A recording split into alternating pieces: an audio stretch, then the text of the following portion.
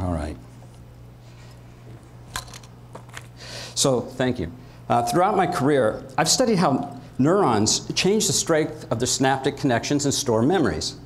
But did you know that only 15% of the cells in your head are neurons? What about the other 85%? What do they do?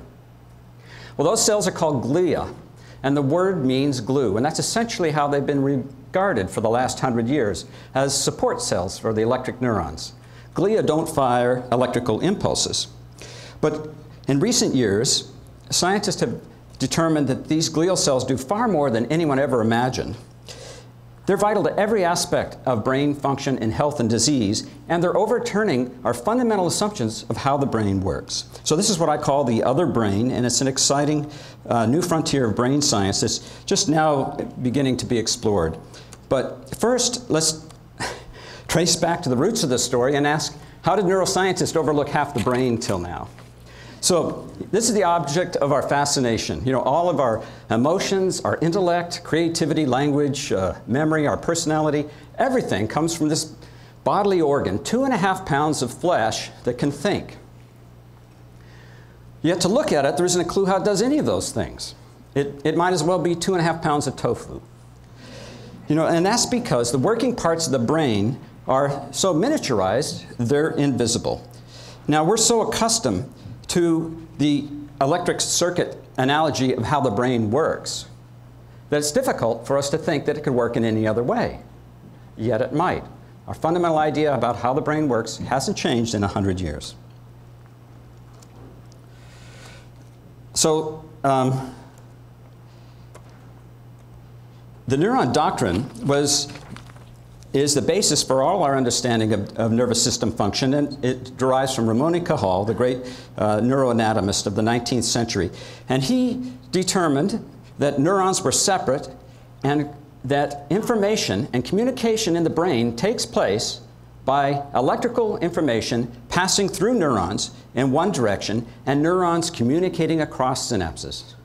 In recent years, neuroscientists have come to realize that this fundamental assumption is not entirely correct. So it's very exciting. These pivotal points in science are the lore of scientific history, and it's just very exciting to see one unfolding in real time before your eyes.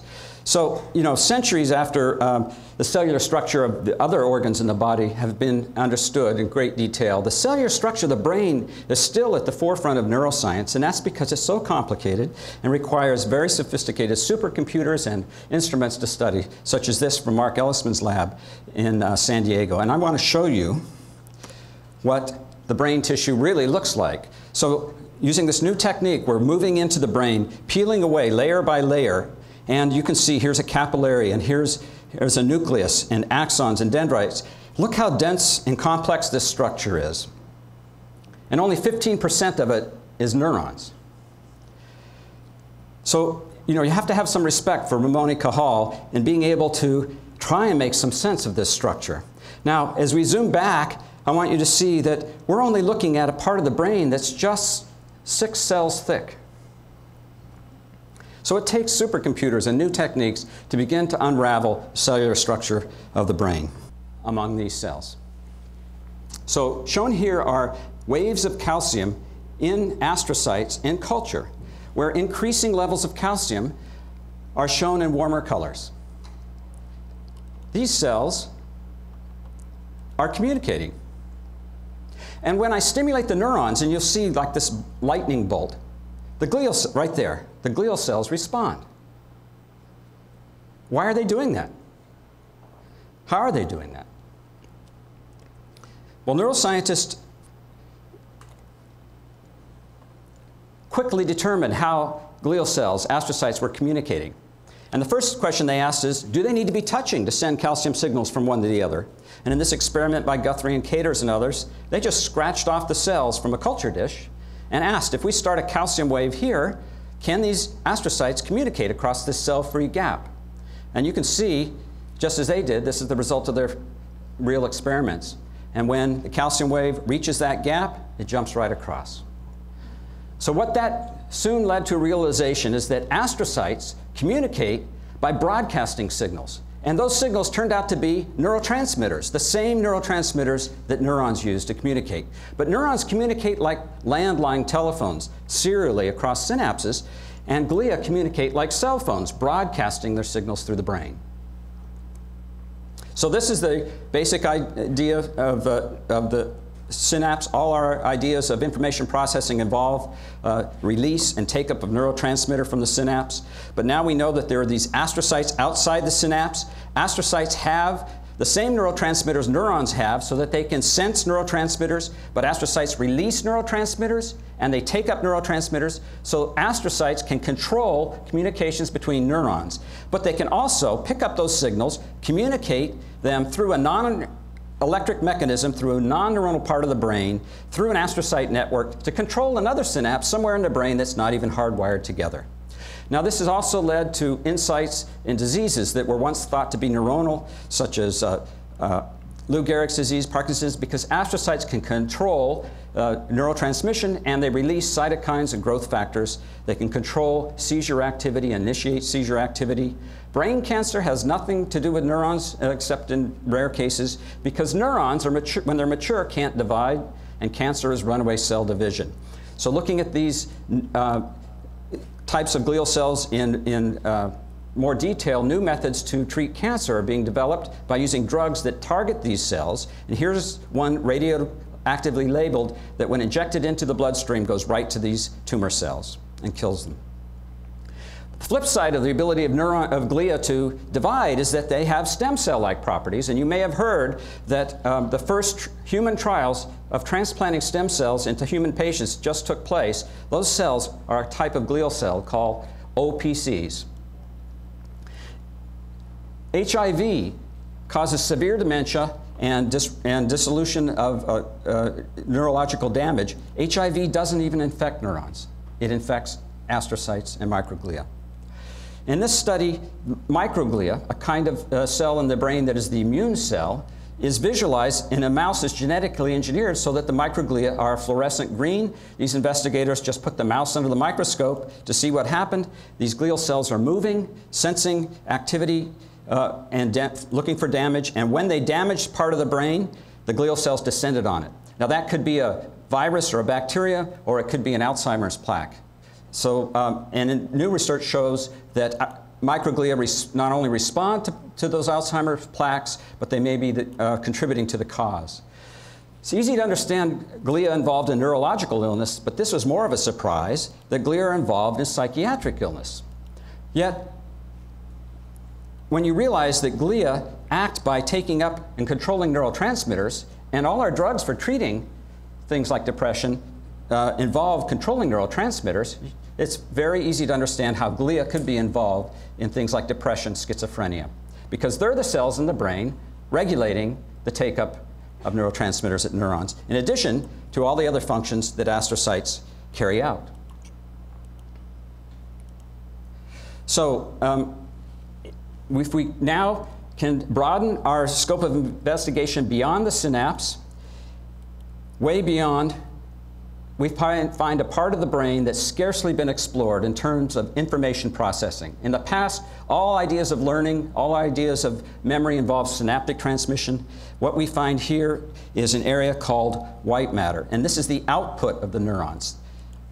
It's white because it's insulated with a myelin insulation, and white matter is composed of bundles of axons, billions of axons that connect neurons into circuits. The neurons are in the gray matter, and any complex cognitive function like playing the piano requires sending information through different regions of the cortex. The cells that make this insulation are glial cells called oligodendrocytes, and they can wrap, like an electrician, wrap membrane around these axons. The important point is that this increases conduction velocity 50-fold. Been thought of in the past to be important in disease like multiple sclerosis, but new ideas suggest it may be involved in learning, and this is coming from imaging. New methods of looking at white matter structure in detail find that differences in white matter regions associated with different cognitive and psychiatric conditions.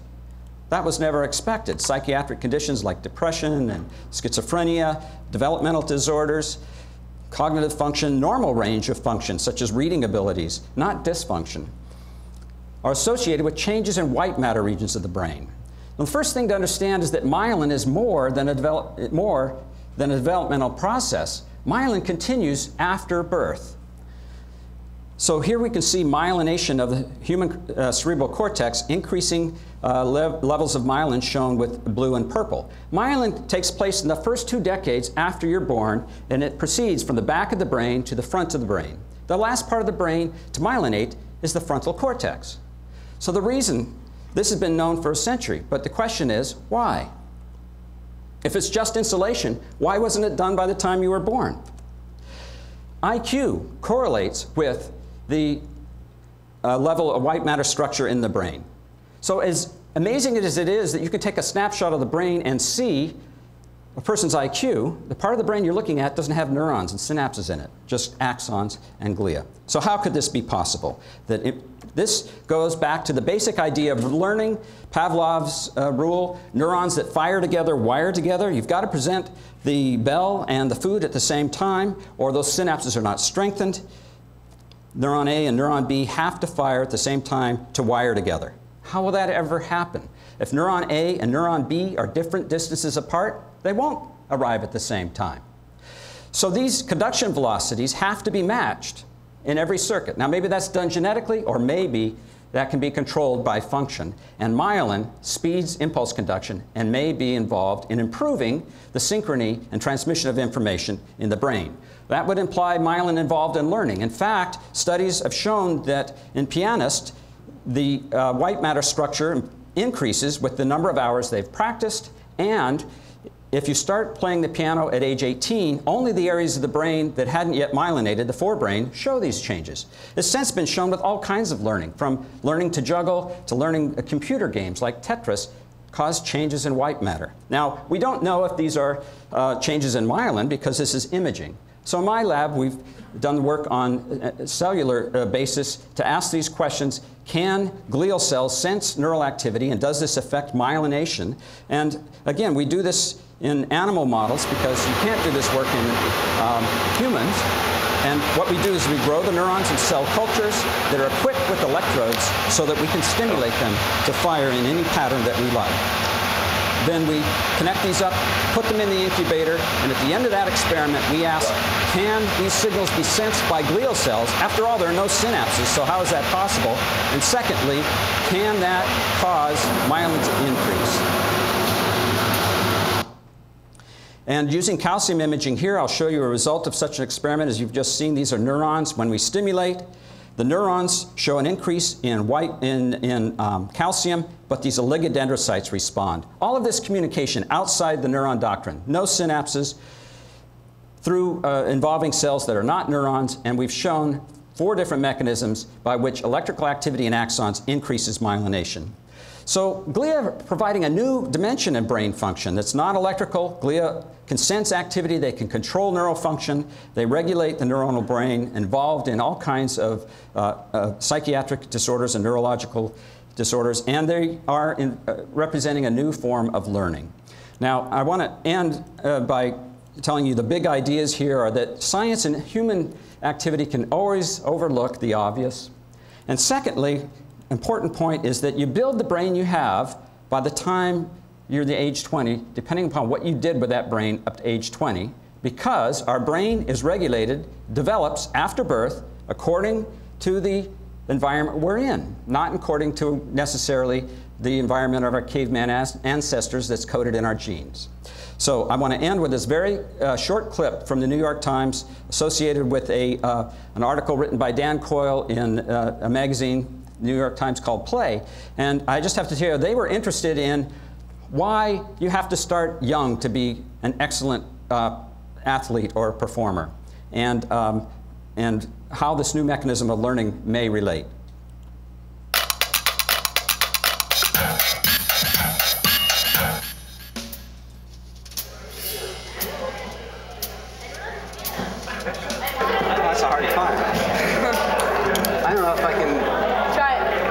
father finding himself suddenly outpaced by his teenager can relate to Doug Fields. I don't know if I can stem out that far. Despite his 30 years of climbing experience, his 15-year-old daughter Kelly gives the climbing advice and handles the tough wall with greater ease.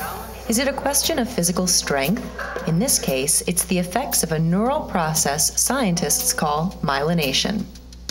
Okay, keep me tight. And few know this process more intimately than Doug Fields himself. Thanks to his day job as a head neuroscientist at the National Institute of Health. And his research in brain activity sheds light not only on his daughter's climbing ability, but also on how top athletes and performers develop superior skills. Well, there are a lot of factors that go into a talent like Tiger Woods. And in the past, we would have looked in the brain to find the basis of that talent, but we would have looked at neurons and synapses. And the surprise now is that with increasing talent, for example, playing the piano, there are changes in myelin regions of the brain. And this was never suspected in the past. Never suspected because of what myelin is: fatty membrane. Fatty material behind a perfect drive? A flawless performance of Beethoven? A successful climb to the top? The answer is found by looking at neural images. In hitting a golf ball, impulses have to be sent between neurons in the brain, and those messages are sent through communication cables called axons, as shown in red here. In order for those impulses to travel at high speed through these fibers, they need to be insulated. This is where myelin, seen here in green, comes into play, as the fatty substance wraps around and insulates the pathways. The more insulated the axons, the faster and better coordinated the messages are sent and received. Did you stay in the stem there? Yeah, laugh.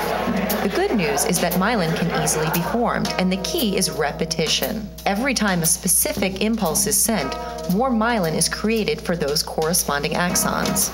In his lab, Dr. Fields tests this theory by placing neural samples from mice under repeated electrical stimulation.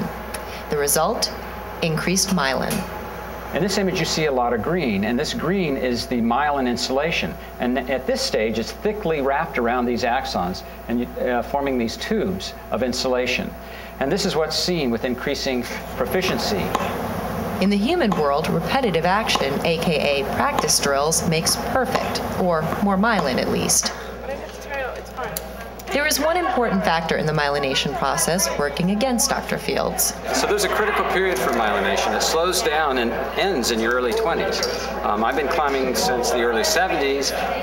I started when I was 17, and so myelination was largely done in my brain. But my daughters and my sons started when they were kids, and they benefited from that. This critical window of time is a key element to understanding highly talented people, as most will have developed their skills through repetitive action before age 20. And it also explains a more experienced father lagging behind his daughter.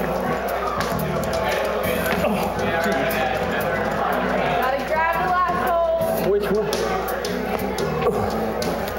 I'll get it. Jeez. It was easy, Kelly. Let me down. You didn't think I could do that, huh? It's no problem. All right. Thank you very much.